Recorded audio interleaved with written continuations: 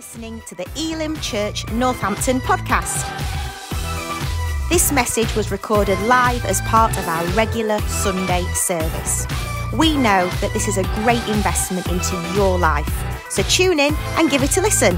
For more information, visit elimnorthampton.com. Sound guys, media, all our welcome team, and everyone that's volunteering, we thank you so much for helping us do this. A big special welcome to Pastor Dave Campbell. Come on, let's give him a big Northampton welcome as he comes today.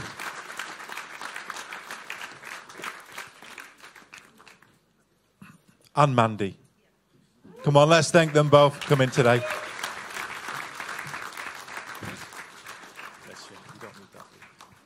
I'm sorry, but I was definitely not shinning it up the stage like Jason just did. It could be embarrassing. Thank you, Northampton Elim, for having us here today. It's not often I get to travel with Dave, so I'm sure he's been saying lots of things about me in the meeting I wasn't in. I'm usually the butt of most of his sermon illustrations, but Linda just invited me up to just share a little bit about my life and what I do. And I've had the absolute honour to work for Elim International Missions for the last 17 years. So if anyone's here today wondering, what could I do? What could I give to God? A mission experience is absolutely amazing. It is, I know it sounds cliche, but it is life-changing. And I facilitate both short-term and long-term teams, and short-term and individual placements. So if you thought I've always liked to do a mission trip, do contact me and I can definitely arrange that for you. As well as doing that role, I also, for the last few years, have been working in the area of human exploitation, which is a challenging area and one which is such an honour to serve in. So at Elim Missions, we have a programme called Be Free, which I sort of take a lead on. And I'm sure you've all heard the phrase human exploitation, also called modern-day slavery. And it's a tragic situation, which you may think it ended many years ago with the ending of the transatlantic slave trade. But it's the fastest-growing illegal trade in the world, and there are more than 40 million people in the world caught up in human exploitation. And that is also very heavily weighted against women and children. 71% of the victims are women and children. So in my role there, I'm helping to raise funds with Elim's Be Free projects. If you want to hear any more about them as well, I'll be around at the end. But thank you for the opportunity. And I'll hand over to Dave, who talks more than me.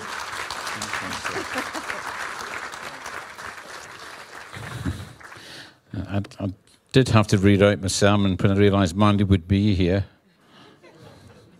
I actually have to say I'm so proud of my wife. Mandy and I, Mandy met me when I was her pastor, and she was in Ashbourne in Derbyshire, and I ran off with the organist. But you can only do it once, and you do have to get married, and so we did that. But when we were plastering the church, it's almost, like I said, we went in 1985. Mandy she'd never get up on the platform and say anything, nothing. So I used to say things like, even Mother's Day, Mandy, just come up and announce. We'd go, no. And I said, I'm the head of this house. You come up. And because we planted the church, everyone in the church, I was their only ever pastor. I said, you come up. And they start booing me for giving her a hard time. And so I could never get to say anything or do anything. And then God touched her heart for missions, and for the fatherless, and for injustice, and I'm so proud of her, because what you saw there is someone who could not stand up. Every time she stood up, her knees had fellowship, sort of behind each other. She was just so nervous, and God gave her a heart for reaching out for those in the greatest need. So you might feel you've not got a public ministry, and that's good, because to be honest, one at a time's enough on a platform, but there's a sort of to reach in. I think you're closer to God's heart when you're reaching out to those who are in need and those that are oppressed. So thank you, darling. You're great. You're great.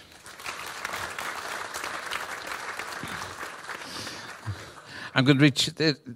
If you are under 30, I want to tell you this is a Bible.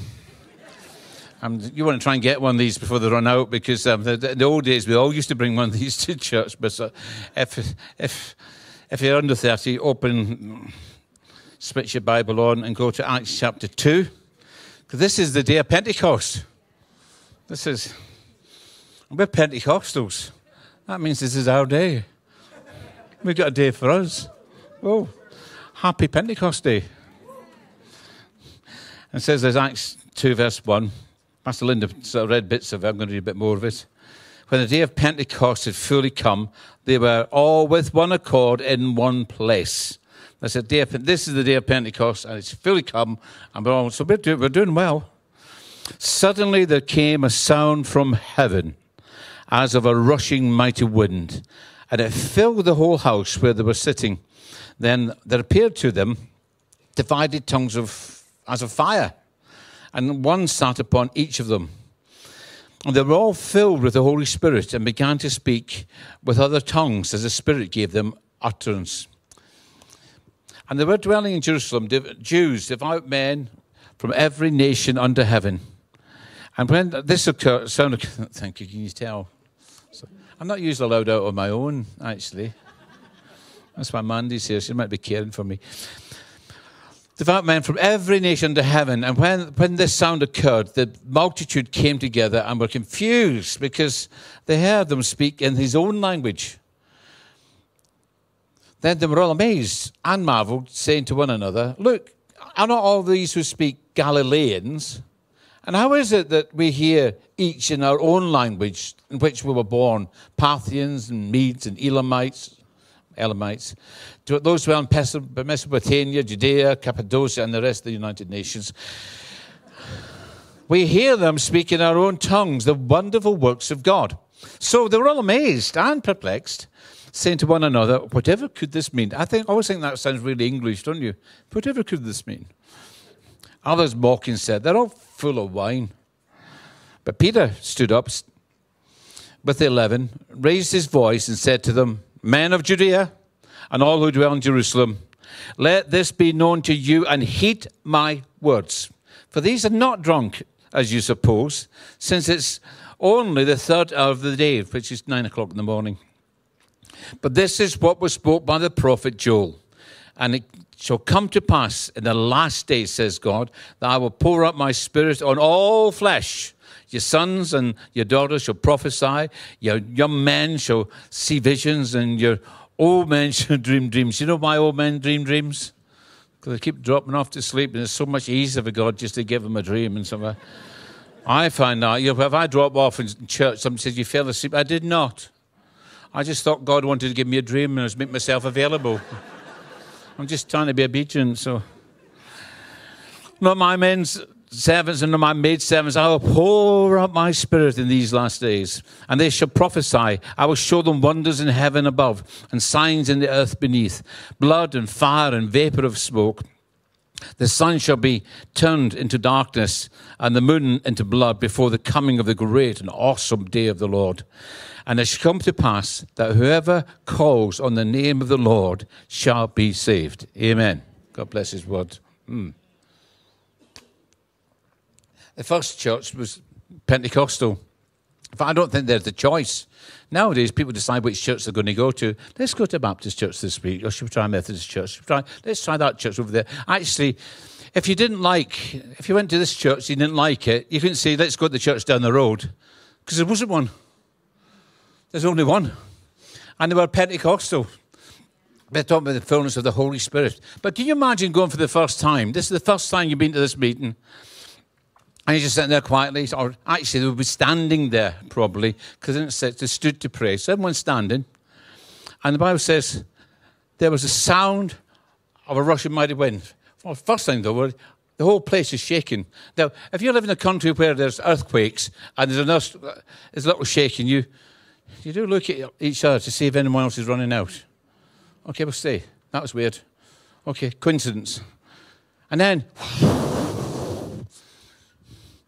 but nothing was blowing around. It wasn't like everything was blowing all across the room. So that was the sound of a rushing mighty wind, but there was not a rushing mighty wind. See, nowadays we'd all look at the sound desk going, "What are you doing? What's that noise about?" There was no sound desk. And I was saying earlier, the only time people notice with PA system is when something goes wrong, the sound. So we just want to thank you for all the days nothing goes wrong and we don't notice you. So thank you for that. But this rushing mighty wind, I think, I'm going to ask the pastor about this. What's his name? Jason. Yeah, so his name up there. Pastor Jason. So, Jason, what's this with the place shaking? And what was that wind noise? So you ask. You know, you try to remember things. You know, have you ever been talking to someone, they talk so much that you don't get a word in? And they say something, you say something. All right, when you stop, I'm going to ask you that. And you hold your finger, think, when you stop for a breath, I'm going to ask that question. And then they stop for a breath, you think, now, what was I holding my finger for? And by the time you remember, they've got their breath and they're off away again. So I think, all right, but I'm going to ask about that. I'm going to ask about the wind. I'm going to ask about the... Yeah, and then you notice the person next to you. They've got a flame sticking out their head. Now, you would notice that. In England, we wouldn't say anything. I mean, you wouldn't draw attention to it in Britain. It's good. Sue me, old chap, but you're going to need to get a new hat. It's gone. I wonder if you knew. See, I worry about these things. How would you know if you had a flame sticking out your head?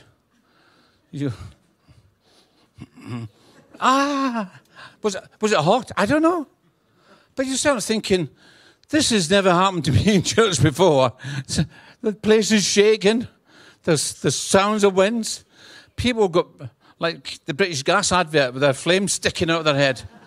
What on earth is happening? I'm going to ask. In fact, there's so many things I have to ask Pastor Linda, because Pastor Jason won't know. But that's Pastor Linda. She'll know. She'll ask her deep questions. Ask her all the hard questions. And then you see someone standing, speaking, who you know. You went to school with them. They don't speak lots of languages. And they're speaking one language, and you hear it in a different language. That's really weird. Because I don't know if you noticed, most British people don't speak lots of languages. Have you noticed that? I speak 3 languages. Scottish, English, and rubbish. But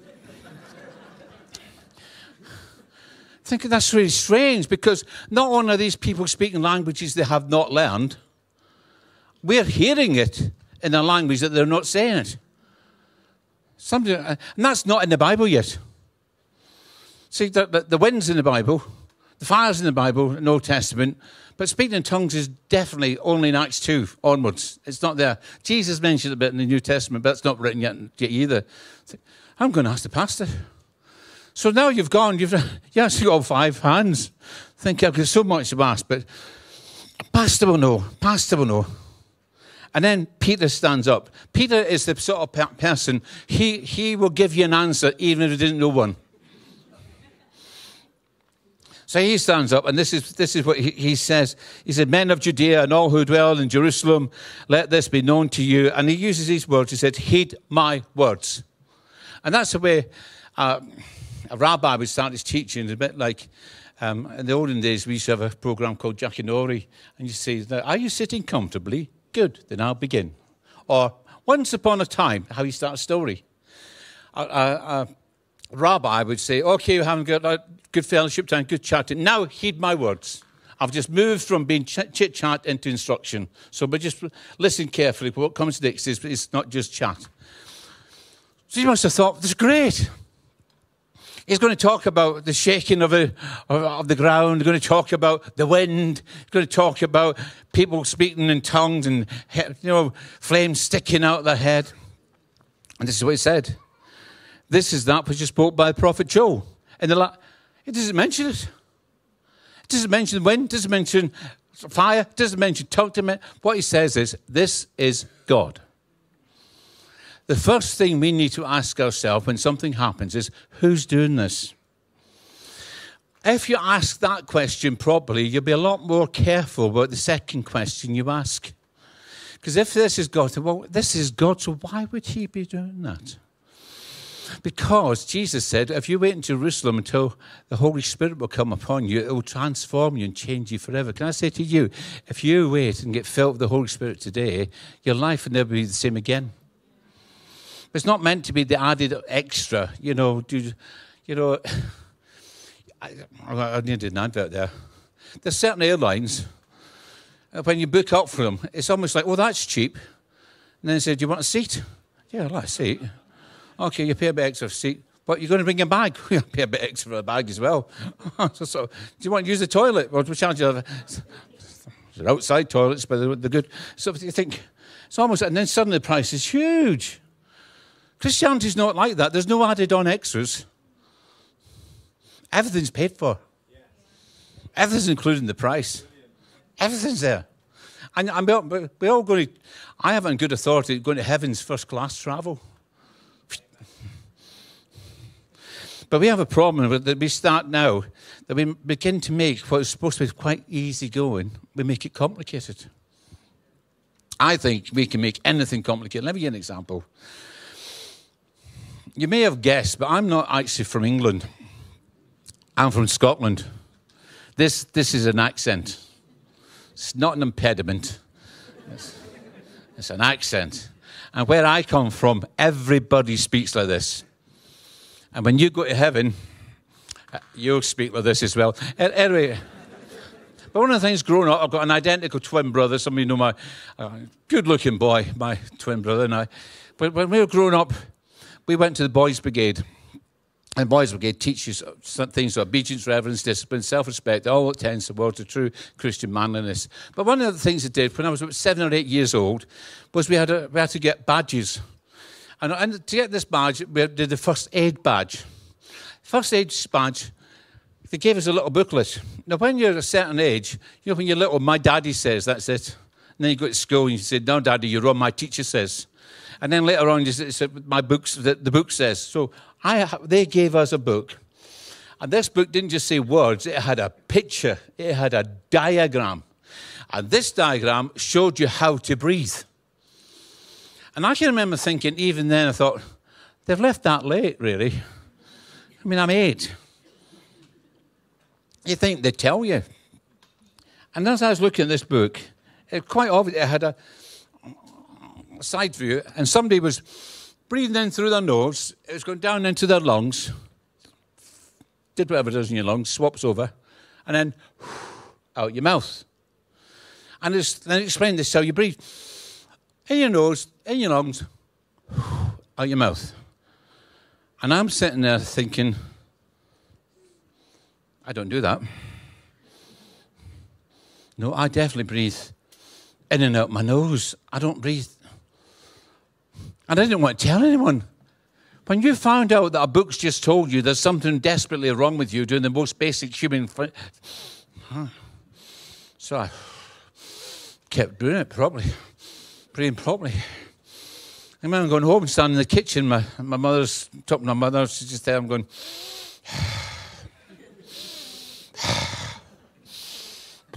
My mother said, "What are you doing?" Me? I'm breathing. I'm breathing properly. Because you never taught us how to breathe. I've just gone to Boys' Brigade and they taught me how to breathe. My mother said, stop that, you're making yourself dizzy. I have. Because even breathing, you can make it so complicated, you make yourself dizzy. Babies know how to breathe. Nobody ever taught them how to breathe. And if we're not careful, we can make being filled with the Holy Spirit that's meant to be just as easy, just as natural as breathing, we can make it complicated. You've got to say this, you've got to do it. No, you don't. Just breathe. I don't care if you breathe through your nose, your mouth. Just get full of the Holy Ghost. I'm not worried how you do it. I know where it comes from. It's not how does it happen, it's who's doing it. That's the big question. It's a sort of massive question. Because we're always a little bit worried that, you don't want to get it wrong. I found in my 50 years, over 50 years of ministry now, I've prayed for tens of thousands of people. And one of the things I found when people come up for prayer, there's several fears. Here's one of them. They're afraid that when they get prayed for, number one, nothing will happen. Have you ever get prayed for, nothing happens? Think, oh, that was nothing. How disappointing. Okay. I've been prayed for by people, and I thought, I think I'm losing the anointing. The longer this goes, I think I'm losing the will to live. If you just leave me alone, and sometimes you just want to be left. I'm talking to the right people here. Sometimes someone comes to pray for you and says, if you rub my neck once more, I will break both your arms. That's all I'm saying. If I want a neck massage, I'd go somewhere else. Just leave me alone. Goodness gracious, just leave me. I'm fine. Where's Jesus? Come back, Holy Spirit. Just... So I don't get prayed for, nothing happens. Like nothing. So I'm afraid nothing happens. The second fear, something will happen.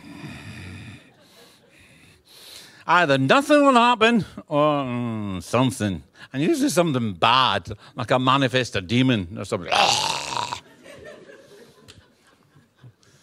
That was a joke. That wasn't a real demon. Question, have you got a demon? No. Well, how could you... we haven't got spare demons to give out to people. You have to bring your own. We don't cast demons in, we cast them out. So you're not going to... And if you did have one, you'd want rid of it, wouldn't you? So I don't see what the problem is.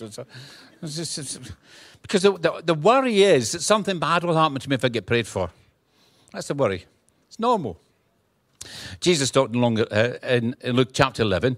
He said, if your son asks for bread, will you give him a stone? Or if he asks for a fish, will you give him a serpent? Or if he asks for an egg, will you give him a scorpion? He said, no. If you've been evil, know how good give good gifts to your children, how much more will your Heavenly Father give the Holy Spirit to those who ask him?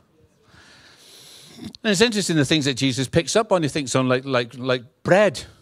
It's the basic things of life. These are bread, fish, and egg is what poor people eat. It's not like steak, caviar, and stuff. It's not like that. It's because bread, give us this day our daily bread. I don't know if you like gardening. I don't particularly like gardening. I like a nice garden, so I will do gardening to get a nice garden.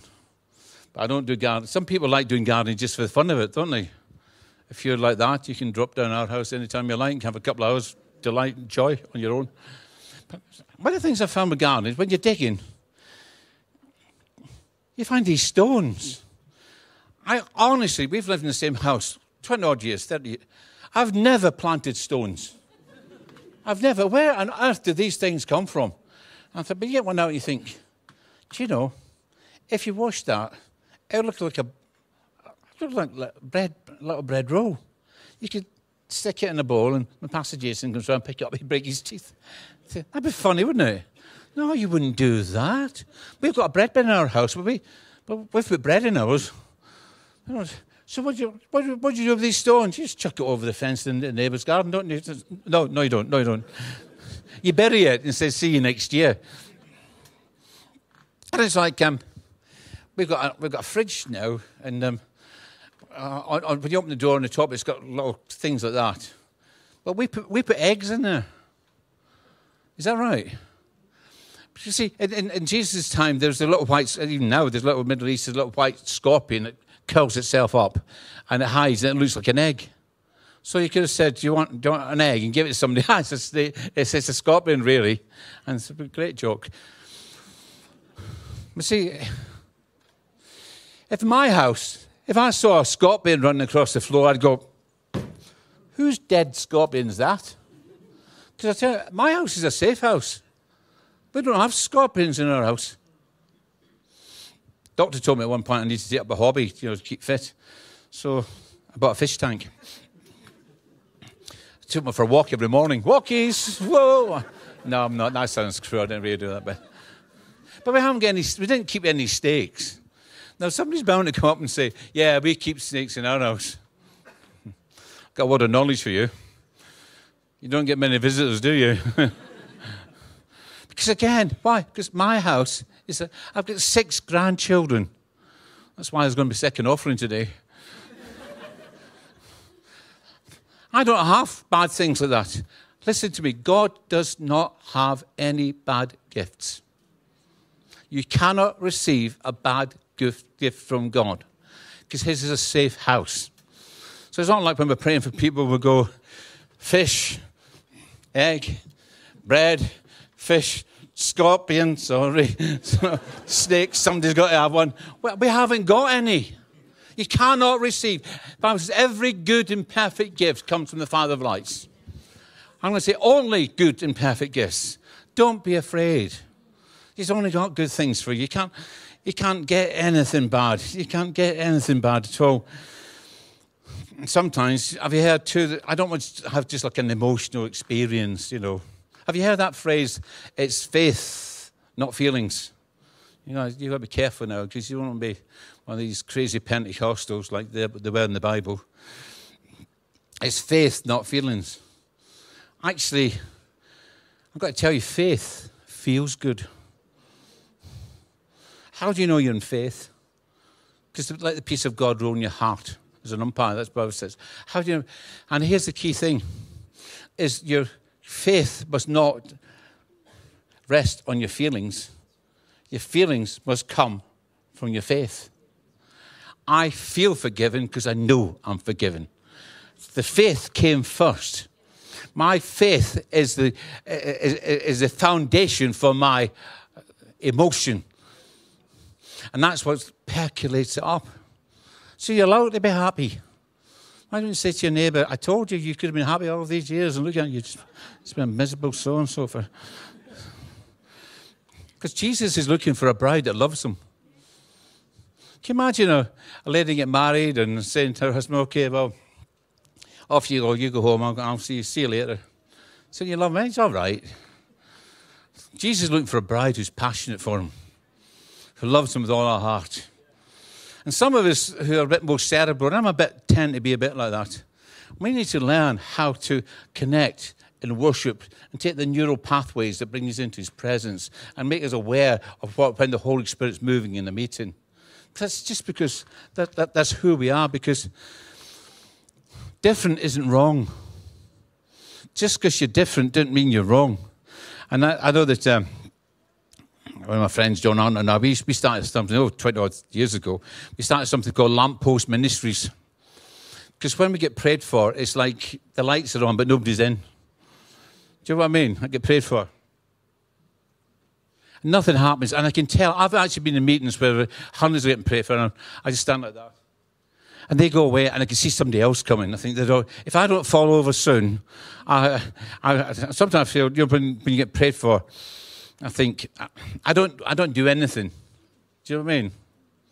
But sometimes I think I'm going to go, whoa, like that, because that would really encourage them. You know what I mean? Just to think. I've even had people who, I'm not sure I should go down this track, but I've started, so I've finished. Have you ever had anyone just rocked you a little bit on your ankle, on your heels? No, I don't fall over usually when I get prayed for. It's just the way it's been the last 67 years. I'm not honest. I think sometimes it's because the catchers are behind me going, oh, God, no. Oi, oi, oi, three of you, come over here. Come on. Don't fall. Lord, don't let them fall. You'll kill somebody. So visiting Scotsman crushes 3 people to death in Northampton. Not good. Not good. So I tend not to fall. But I have had people sort of rock me on my heels. Now, I'm from Clydeside, which is near Glasgow, which is not the most posh part of Scotland. So I'm not proud of this, but I was once in a meeting, but this person, well, I wouldn't say he prayed for me. I'd say he hit me. I went, hit me. Okay, when I come from, I know what that means. Outside. Come on. 2 go out, 1 come back, and I'll tell you what, I'm coming back. I'm thinking, thumping it. And I didn't notice all this, in the prayer line, all these people, they're all getting prayed for, and they're all back in for healing. I've got a bad head, I've got a headache. Then I'll just say to you, very gently, if you've ever been prayed for by someone who tried to push you over, or did push you over, knocked you, can I apologise to you? I'm really sorry that happened. I'm sorry, number one, because it was wrong. And probably the person that did it didn't mean any harm. They're just a bit too enthusiastic.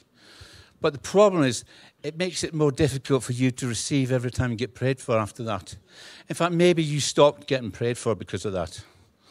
You need to let go of that now and let God minister to you. Forgive them and let go. If they do it again, tell them. And tell me, I'll sort them. I'll pray for them the Glasgow way. We have to stop that. So sometimes you see people who... I see some people, I've gone towards rows of people and they all just fell over. What was that? I don't know what that was. I don't know. And then there are other people who don't receive anything.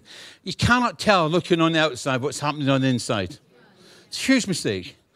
So when I get prayed for, people might say, not a lot's happening, but trust me, a lot has happened to this man.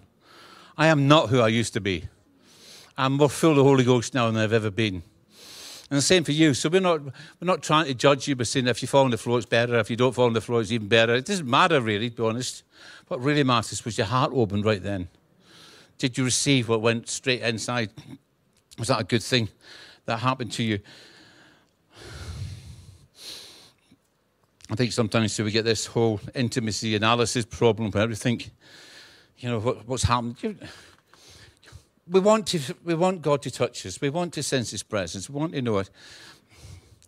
But I'm a bit of an analysis sort of person. I mean, on the fly, I'm quite intellectual. You know, I do study things a lot. I read books with words that are in Greek that don't give you English for. I do that sort of, so I quite like it.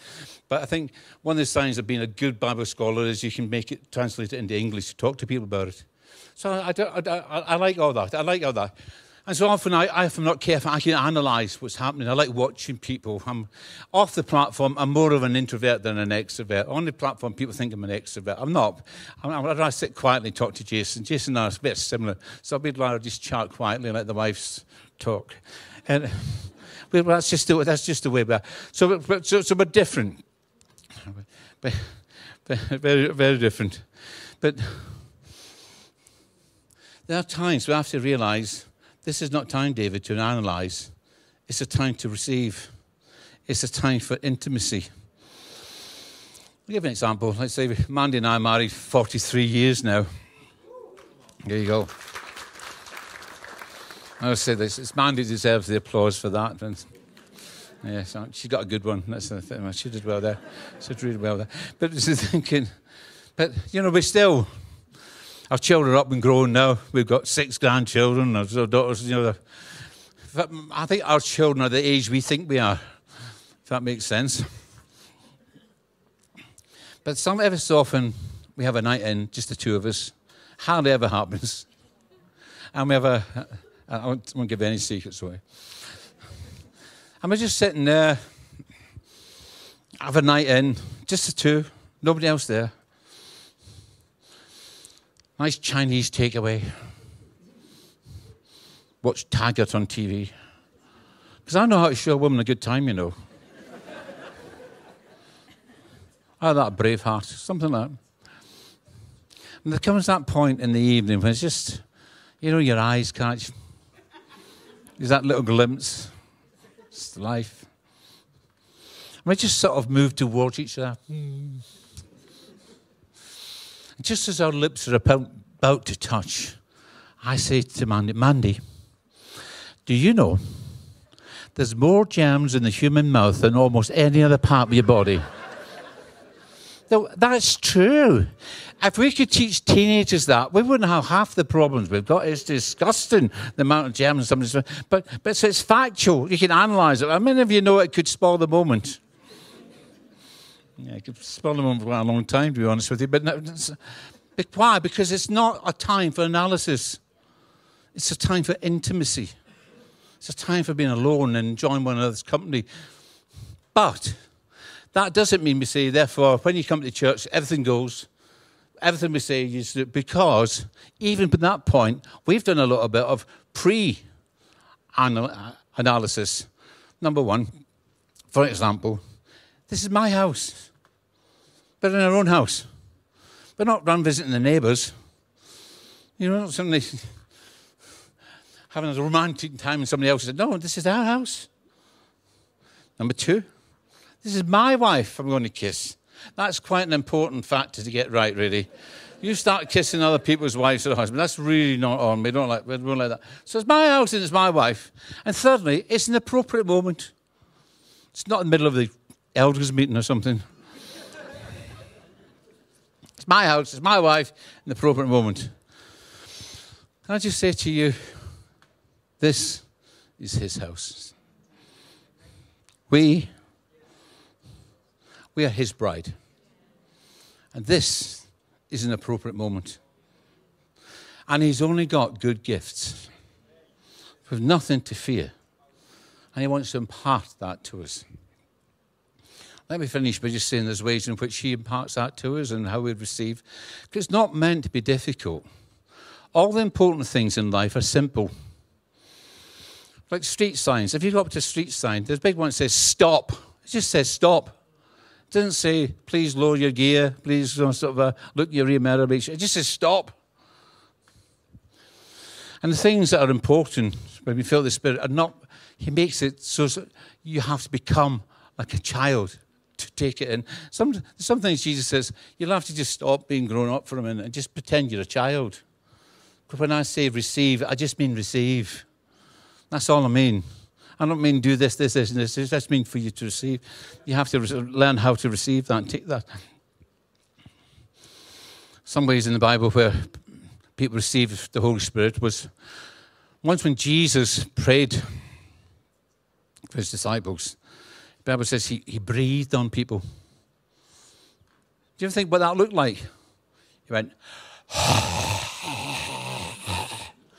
Now I know from reading that fish and garlic was a major part of the diet in Galilee. So I think maybe if people started falling over when they get prayed for was because of garlic and fish. So maybe that was it. So I'm thinking, thank you for that. Oh, thank you, Jesus. That's lovely. There is, I don't know if I should do this. I don't know how religious your church is, but it's in the Bible. There's one way that when Jesus prayed, one thing that Jesus did, I do not do. Well, not intentionally anyway. Maybe by accident a little bit, but Pastor will do it for you if you really need it. Jesus spat on people. Now, I don't know if you ever read the Bible, and he says there's a time when he went to a blind man. The thing about blind people is they can't see. So he's got Jesus standing in front of him, so he can't see. All he hears is Jesus standing in front of him going, he's going, oh, no. And then he hears, oh, for goodness sake. For a minute, I thought he was going to put, in my eyes! Because what happened was Jesus spat in the ground, and he made so much spit, he made some mud, and he picked it up and slapped it on a man's face and his eyes. And then he said to him, go and wash. If ever any of the commandments was easy to obey, that was the easiest commandment in the whole Bible. Wash, yeah, I'll wash. And he was healed. But we don't do that. I mean, maybe by accident a bit might come out when you're speaking, but you don't really mean it. So Jesus spat on people. He also had, in the New Testament, he had anointed cloths. I don't know what you think about that. I remember when somebody came to our church and Sunday night service, I don't know who the woman was, once saw her twice, and said, my grandchild's very ill in Great Ormond Street Hospital.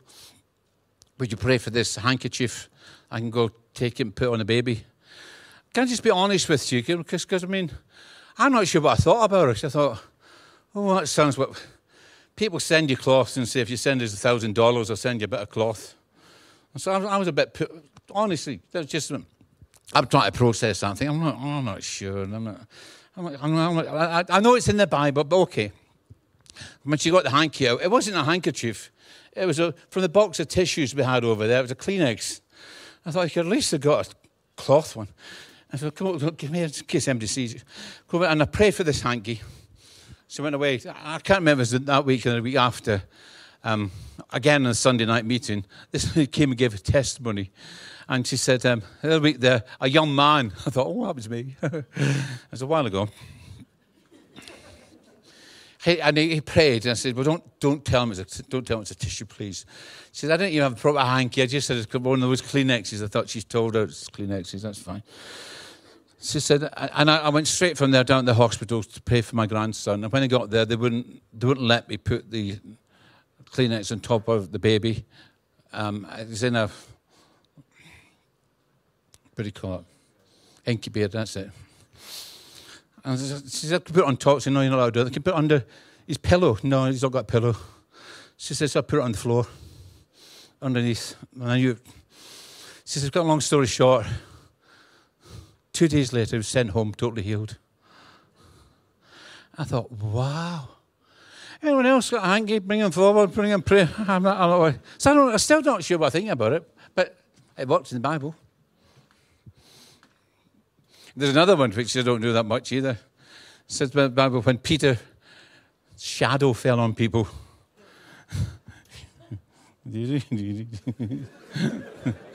I think I could get a whole family behind one of my shadows. Bring your granny, bring everybody get in there.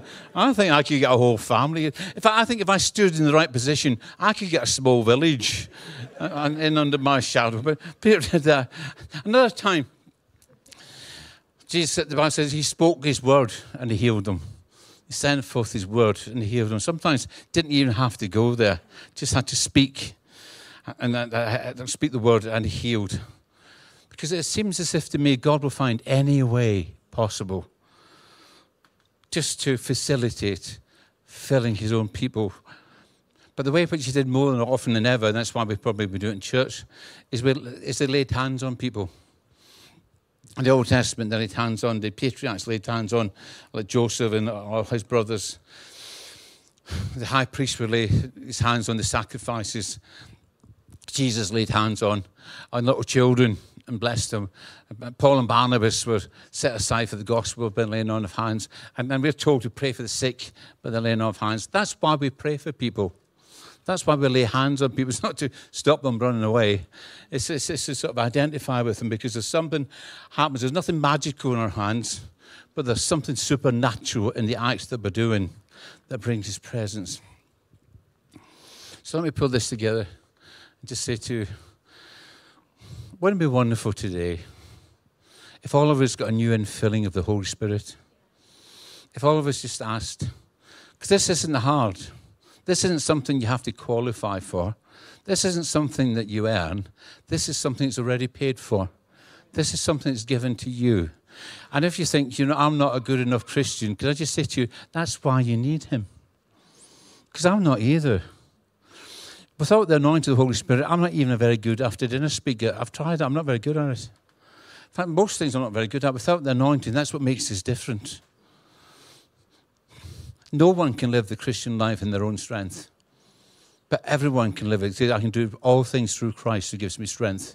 On your own, nobody can do it. With him, all of us can do it. All of us can do everything. So in a moment, I'm going to suggest we're going to stand. I'm going to ask God, if you're able to stand is difficult for you, don't do it. But or sometimes you feel as if you just want to stay where you are. Do you know what I mean? Sometimes, actually, I feel God's touching me. Well, stay where you are. Because the most important thing I'd like to do now is to pray over you all and just ask Holy Spirit to come fill us. And it may be that you might speak in tongues for the first time today. It might be something you've never done before. And speaking in tongues is an interesting thing. Because the Holy Spirit doesn't speak in tongues. He gives us the words to speak in tongues. We do the speaking in tongues because he knows what it means. One of the signs of speaking in tongues is it's a language you don't know. Because if you speak a language you do know, then you're not speaking in tongues, are you? You're speaking some other earthly language, and God wants you to speak it. I've tried thinking in tongues. It doesn't work. I'll give you one example. I used to go swimming. I just go up and down, do lengths. It's really boring. And so I thought I would just speak in tongues. I nearly drowned. I was shaking. I can't be doing that. So I thought I'll just think in tongues. But after a while, you run out. You can't think in tongues for long. Because sometimes you think it's in you, but that's why when people say, I'm worried I'm making it up, I've got to tell you, it's really hard to make it up. Really hard. So, okay, on you go then. Do it for 5 minutes. Just make up a language and keep going for 5 minutes. And fool yourself. You can't do it. It's really hard. It's easier to speak in tongues than it is to pretend to speak in tongues. Sometimes you get all this fear. But if God wants you to do it, what happens is the Holy Spirit gives you words, and you just begin to speak it out, and actually think, I don't recognize that as a word. Oh, that's how you recognize it. Because it's the words that you don't understand. You just begin to speak it out. There's no prizes. Not sort of people think, there's an exam at the end of the week. It's not like that. It's an overflow of the Holy Spirit. It's connecting you with your supernatural God on a daily basis. It's what he loves to do. The Apostle Paul says, I speak in tongues more than any man. And he was not bad. He was a good Christian. But he really needed it. And we need to do it. In fact, Paul said that when you speak in tongues, you charge yourself up. It's almost like it just does something for you, cleanses you on the inside and gets you ready to go. So it's almost like this is more important than your breakfast. This is just keeping you going. There's times when you're worried and you haven't got the English and God gives you tongues to speak in. And it's for you. It's for you. You don't have to apply for it. You just receive it. When the day of Pentecost was fully come, they were all together in one accord and the Holy Spirit fell. The day of Pentecost is fully come. We're here together in one accord and he's going to fall. Come on, let's stand up if you're able to stand up with me. Maybe the music team come back and... Oh, you're there. Look at that. Can't teach you then. You're right there. Let's just get comfortable. Like I said, this is you should leave this building feeling better than you came in. Because he wants to fill you with his presence. So, Father, I pray, just as where you are, if you've never been filled, or not aware that you've been filled with the Holy Spirit before, then just begin to raise your hands and say, Lord, would you fill me? Just we prayed, we said, Jesus, come into my heart, come into my life, and we became a Christian. That's all we did. I'm just going to pray a similar prayer. Please fill me to overflowing, Holy Spirit. I pray, Holy Spirit, you come. Fill every believer in this place. Everyone to overflow. Maybe it's been years since you were filled with the Holy Spirit. But every day you ask for bread. Every day you ask for an egg. Every day you ask for fish. This is a daily experience. You can't just ask for one day and say, please do it for me every day of my life. This is a daily experience. And Jesus said, if you've been evil, know how to give good gifts to your children, how much more will your Heavenly Father give the Holy Spirit to those that ask him? Ask him. Father, would you fill me with the Holy Spirit? Father, would you release heavenly language amongst us? Would you release that anointing? Fill me to overflow. You'll never be empty again. Jesus said, out of your belly will flow rivers of living water. Let the living waters flow. Let it flow from me. And as you just very quietly, if God's already given you a heavenly language, I'd like you to speak in tongues quietly. Just speak to yourself in psalms, hymns, spiritual songs. Speak in tongues. Don't whisper in tongues and don't shout in tongues. Just speak in tongues. Just speak in tongues quietly. Just enough for you to hear yourself. Just to declare, I'm full of the Holy Ghost. I receive the heavenly gift. I receive. Come fill me, Father. Father, I have good days of being a Christian and days when I wish you'd help me more. But every day you can fill me with your Spirit. Every day. If you've never spoken tongues before, just get ready, because here comes the words now. Just have a go. Nobody's judging you. It's just for you. This is for you. It might happen right now. It might happen on the way home. But it will happen because he gives. How much more will your Heavenly Father give the Holy Spirit to those that ask? He will do this. Jesus said he'll do it. If we've been evil now to give good gifts to our children, what will this good Heavenly Father? Be filled. Be filled. Be filled. Receive the Holy Spirit. Oh Lord, fill us to overflowing. Thank you, Jesus. Thank you for coming into my life. Thank you for forgiving me my sins. Thank you, Lord, for wiping clear the record that was against me. Now, Holy Spirit, Heavenly Dove, come fill every one of your children. We want to be Pentecostals. We want to have the experience of Pentecost, being filled with your Spirit.